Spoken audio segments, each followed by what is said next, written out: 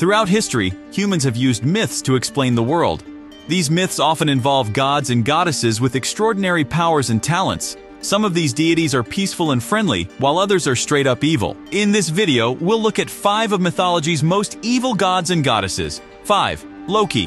While Loki is often shown as a trickster god, he is also infamous for his deceptive and evil behavior. In one of the most well-known stories, Loki kills the beloved deity Balder, marking the beginning of the end of the world. But this isn't all. Loki is also responsible for a number of other disasters, such as the binding of the god Tyr and the theft of the goddess Idun's apples. To top this up, he is said to have fathered horrific creatures like as Fenrir, Jormungandr, and Hel, truly a god to be feared. 4. Set. Set, in contrast to many other gods who were associated with good attributes like as the sun or fertility, was the god of chaos and bloodshed. He often appeared with the head of a fearsome beast, likely a cross between a donkey and a jackal. Set was infamous for his violent impulses, including murdering his own brother, the god Osiris. He was also responsible for the world's chaos and ruin, garnering him the reputation of being one of the most malicious gods in Egyptian mythology. 3. Lucifer.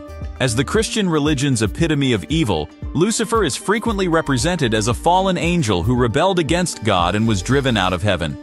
Lucifer is noted for his enticing and deceitful demeanor, since he persuaded Adam and Eve to eat from the forbidden tree of knowledge, resulting in humanity's fall. He is also responsible for inciting a revolt against God in heaven and seducing humanity to sin, transforming him into a really wicked figure in Christian mythology. 2. Poseidon.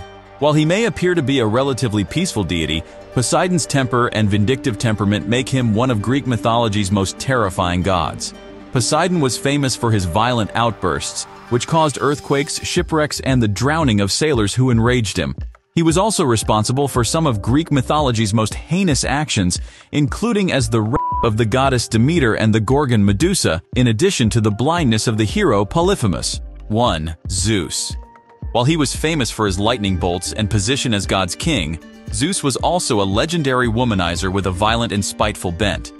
Zeus was responsible for some of Greek mythology's most awful deeds, including devouring his own wife, Metis, to prevent her from bearing a son who would overthrow him.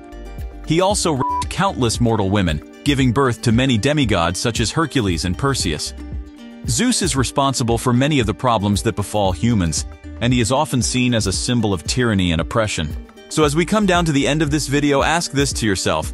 How moral were the actions we discussed, and wouldn't they make the said gods evil? Comment your thoughts below. Till next time.